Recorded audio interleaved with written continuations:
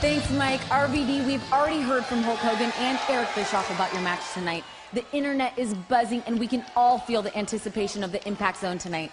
So I think what everybody wants to know is what is going through the mind of the champion. Christy, this is a huge night for me. I got to win this match, not just for me, and not just to remain TNA champion for RVD, but for all the fans of TNA. I said before it'd be a dark day if Sting won this belt. And I told you I wasn't going to let Sting's games get in my mind. But I got to tell you, after what he did Thursday, taking the belt, stealing it, and vandalizing it, I care a little bit about that.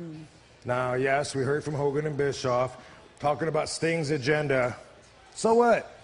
I don't care about Sting's agenda. I care about RVD's agenda. And Sting should too, because here's what I'm going to do. One thing that's important to me is that I'm at my best. And guess what, Christy? Good news, I'm at my best. That's bad news for everyone else. And tonight, it's bad news for Sting.